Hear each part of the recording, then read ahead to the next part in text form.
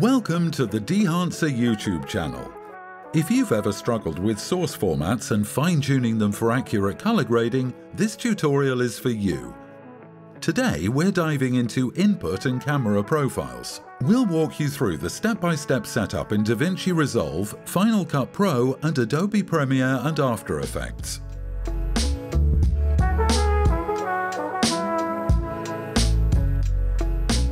Input and camera profiles define how Dehancer interprets your footage, ensuring accurate colors and seamless integration with your timeline. Let's break it down.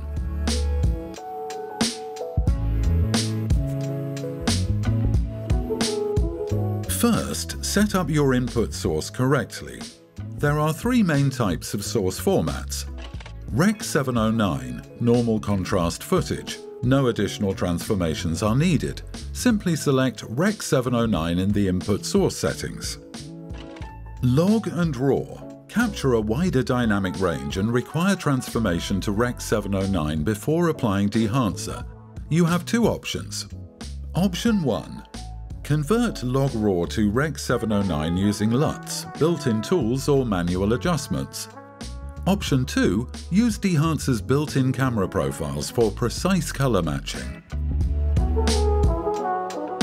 For OFX plugin in DaVinci Resolve, if you're using Color Space Transform, CST or ACES, make sure to select the appropriate output color space before applying Dehancer.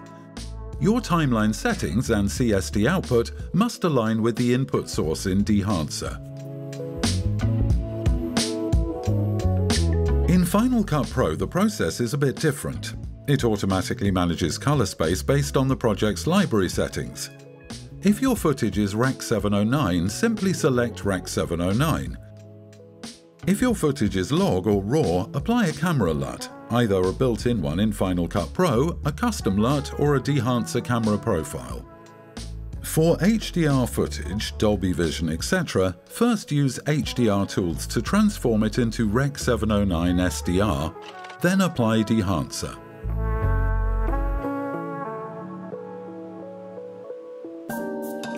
Premiere and After Effects do not have automatic color management, so input conversion must be handled manually. If your footage is log or RAW, use Lumetri Color, LUTs or camera profiles in Dehancer to achieve Rec. 709 before applying the plugin. For HDR footage, convert it to Rec. 709 using Lumetri HDR tools.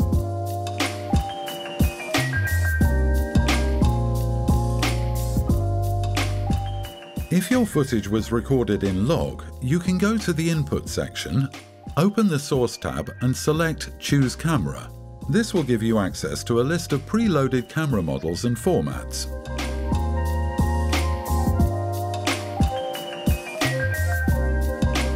Some cameras allow shooting in LHG, flat or Cinetone modes.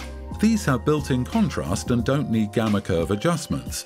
In these cases, just select Rec. 709 as the input source in Dehancer. If your video significantly falls out of the Rec. 709 standards, you can use and fine-tune the look using the Film Developer tool.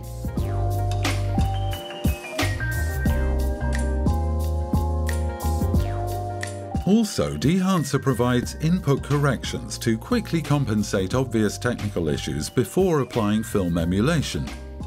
Exposure compensation can be used for the technical correction of the original image when print exposure is rather a creative setting. Temperature and tint compensation. These settings technically work in a similar manner, but in relation to the temperature and tint of the source. Defringe. It helps to deal with the chromatic aberrations visible at the edges that may interfere with some of the Dehancer effects, such as halation and bloom.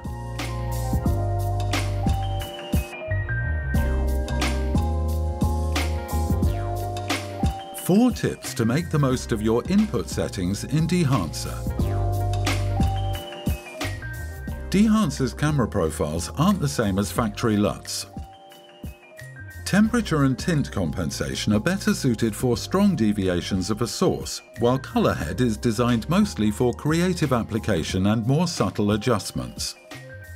In some particular cases, defringe may lead to visible halos around the edges in combination with the bloom or halation effects. Lowering the defringe amount and radius settings helps to deal with this issue. Turn off unnecessary CST conversions to ensure accurate color interpretation. Now you know how to set up input and camera profiles and use them to their full potential. Thanks for watching.